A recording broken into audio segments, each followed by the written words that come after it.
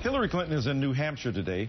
She addressed a big-ticket item on the presidential campaign agenda, tackling crippling college debt. Clinton follows Senator Bernie Sanders and Martin O'Malley in unveiling her specific plan.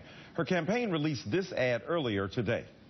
I believe our success isn't measured by how much the wealthiest Americans have, but by how many young people go to college without drowning in debt. I want to make college affordable. Higher education should be a right, not a privilege for those who can afford it. Clinton chose this town hall meeting in New Hampshire to unveil the plan, since it is the state with the highest average student debt in the country.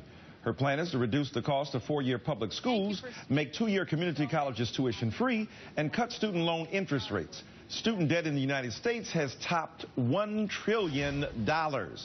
Clinton's proposal centers on a $200 billion federal incentive system aimed at encouraging states to expand their investments in higher education and cut student costs.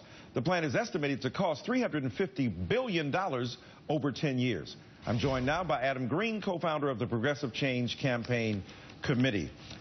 Thanks so much, Brother Green, for coming here with us.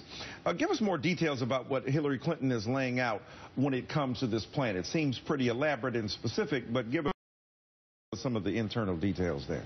So this has been a much anticipated speech, and we've been saying for months the devil will be in the details. Right. Well, the details are in, the details are big, the details are great. Right. And the bottom line is that millions of Americans will now have access to debt-free college, who otherwise wouldn't have if this passes into law. Right. Basically, it gives a lot of aid to the states to allow them to bring down the cost of tuition at public universities. It gives more aid, mostly to low-income and middle-class people through Pell Grants to assist with non-tuition costs, like room and board and stuff like that. And again, the net effect is that millions of people who otherwise might not go to college or would leave college saddled with tens of thousands of dollars in debt can now graduate debt-free, and that is phenomenal. Yeah, that's great news. Yeah, I wish it had come along a little earlier when I was in school. So Bernie Sanders released his own plan in May that would eliminate tuition and fees for public universities. The $70 billion annual proposal would be funded by imposing a tax on transactions by hedge funds, sure something Wall Street loved, investment houses and other Wall Street firms. Does Clinton's plan hold up in comparison in terms of a source of revenue? Yeah, they both tax the rich and corporations, and that's a great way to pay for it. One thing that was really notable today was Hillary Clinton actually credited progressive activists with making debt-free college a centerpiece of the national agenda. And what's beautiful about Hillary Clinton, Martin O'Malley, Bernie Sanders all coming out with bold plans is that we really have a race to the top. Right? We have fundamentally shifted the national debate from 2014, where barely anybody was seriously talking about student debt issues. If they were talking about tinkering with interest rates, to now having a race to figure out how can we really make college debt-free for millions of students, right? And what that means is, the next Google co-founder can graduate college and not have to sideline their dreams to take an office job and try to pay down their debt. Somebody who wants to buy a house can graduate and buy a house, get married, start a life, right? People's life decisions don't have to be really impacted and saddled because that's fantastic. It's big, it's bold. And one thing of note, this is the biggest investment that she has proposed so far. So this is not lip service. This is a real commitment to making college debt-free. Right. So she holds, that is Hillary Clinton, about a 6-point lead over Bernie Sanders in New Hampshire. You think her college debt plan will help keep her the lead there? Because obviously, if you're reducing the debt of hundreds of millions of dollars for citizens, that's got to be pretty attractive. It is attractive. The Progressive Change Institute, our sister organization, did a poll in January. What it found, this is likely voters, Republicans, Democrats, and independents. By 71% to 19%, voters want debt-free college. Wow.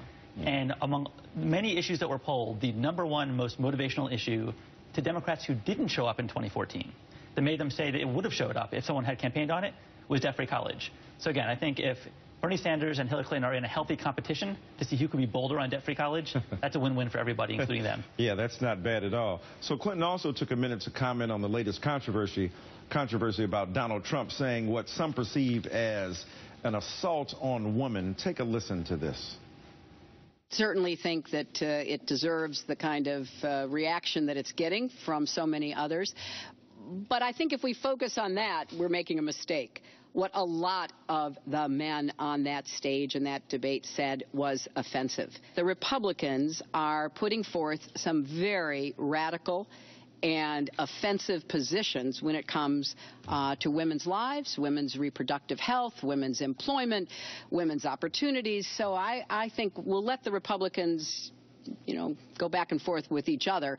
But I want to point out there's really not that much difference in the policies that they are proposing when it comes to American women. We got a couple seconds. What's your reaction to that? Absolutely. I mean, that Republican is riddled with misogyny. And honestly, silence speaks volumes sometimes. And other people's failure to call him out, Donald Trump, for the things he was saying, well, it says something about where they are. So she's right. It's bad news over on the Republican side, and it's great that Democrats are actually providing positive alternatives. All right, Brother Green, always good to have you on. Thank you so much. Coming up.